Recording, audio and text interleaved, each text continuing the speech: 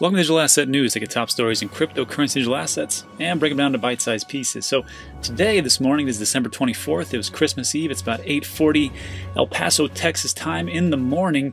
And before we get into the big story, I just want to do a quick review about what's been going on the last couple of weeks. So first up, I'm going to play this clip I played a couple days ago. This is Brian Brooks. He is the czar of the OCC, the Office of the Comptroller of Currency. And he said something very interesting, which I thought was going to be a fantastic ride moving forward. And he said everything's going to be great, and we're going to have all these great news. And I'll let him tell you. And it's equally important that we develop the networks behind Bitcoin and other cryptos as it is that we prevent money laundering and terrorism financing. So believe me, there's a balance here, and it's going to work for everybody. So that's neither a yes or no answer to that. Should we be expecting some new regulations by the end of the Trump term? I think you're going to see a lot of good news for crypto by the end of the Trump term. Some of it's going to have to do with banks connecting to blockchain. Some of it's going to be more clarity around the nature of these assets. So believe me, there's going to be very positive messages coming out. Positive messages, and we were all excited. Me especially, because I actually increased my dollar cost averaging buys every day. But unfortunately, a couple days ago, we got this little action right here. SEC is going to sue Ripple Labs, Bradley Garlinghouse, and Christian Larson. And that was a bummer. And we covered that in a couple days ago and also yesterday about what's going on and how Ripple responded to that, which is pretty interesting. But I want to take you back to September 7, 2018. And there was this guy named Elad Roisman. And he was elected to be a commissioner of the SEC, so he is part of the people that actually do all the regulation underneath the commissioner, Jay Clayton. And it was a pretty good pick, and this was a couple of years ago. But just as a little refresher, this guy is, well, back then he was 37, now he's 39, so he's a young guy, so he's got probably some of those other type of thinkings as far as what's going to happen in the future. And before that, he was chief counsel of the U.S. Senate Committee on Banking, Housing, and Urban Affairs. And this article talked about, could this be a breath of fresh air in the SEC?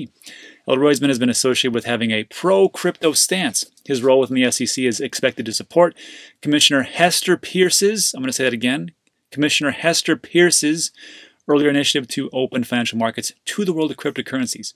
And during the hearing to approve him, he stated this. I'm going to have you listen to what he says here. The U.S. capital markets are the envy of the world, and the importance of the SEC's role in this cannot be overstated.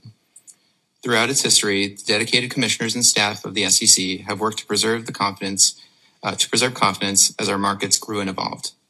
To continue this, the SEC must examine and re-examine its rules, regulations, and guidelines to ensure that they are still working as intended to accomplish the SEC's mission.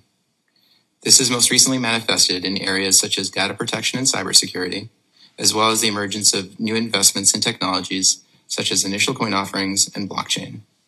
It is essential that the SEC approach these new challenges in a fair and transparent manner, provide clarity and certainty to the markets and investors, and enforce the laws and regulations that hold market participants accountable. So I like that. That sounds pretty good. So why am I bringing all this up? Because I'm going to tell you why. Hester Peirce sent out this little tweet about 30 minutes ago, 40 minutes ago, and pretty much said, hey, congratulations to Chairman Roisman. I look forward to your leadership of the SEC because he will be the new chairman. And that, I think, is great news for everybody. So potentially, this could be what Brian Brooks was talking about. I was on Alex Mascioli's show, and I said, I don't know what Brian Brooks was saying because it just doesn't make any sense. And then Ryan said, well, sometimes you have different levels of organizations that don't know what the left hand's doing as far as the right. So maybe Brian Brooks here only had half the story. Maybe he knew that Roisman was going to be confirmed as a new commissioner. He knew that he was pro-cryptocurrency, and he thought this is going to be great. Maybe he had no idea about Clayton coming out and going, hey, we're going to sue Ripple. I have no idea. But this is positive news, but you have to understand that the lawsuit that's going on could take potentially years unless Roisman comes in and says, you know what, this is ridiculous. Do I think that could happen? I mean, it's a possibility, but the wheels are already in motion, and it's kind of hard to stop the train once it gets moving. So what does this have done? What has this done for the actual price action? Well, not too much. I don't think people have really known about it because it just happened not too long ago. But XRP is down massively, and it's almost pegged the quarter, like I always talk about, but it's down big time. I expect bumps and valleys, and we'll see what exactly happens. But this is positive news. It's not just positive news for XRP and Ripple, it's actually positive news for us as a whole, because if you have somebody in there who is like, you know what, we need to really examine this and look at it, and it could be potentially super positive for us, and really understands that the role that America plays in the global financial markets, if he understands that, and I think he does, I think we could see some fireworks this year, and 2021 could be a magnificent year, not just for Bitcoin and all the institutions, but all the other altcoins. Let me know what you think in the comments section below, and that is it for the Dan Daily Snippet. I will see you tonight where we're going to give away $100 worth of Voyager token in our 24 days of Christmas. Thanks for watching, I really appreciate it, and I'll see you tonight.